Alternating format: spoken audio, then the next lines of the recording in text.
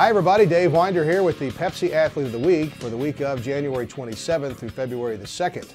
Each week here on GoRacers.com we choose a Pepsi Athlete of the Week sponsored by Pepsi Mid-America.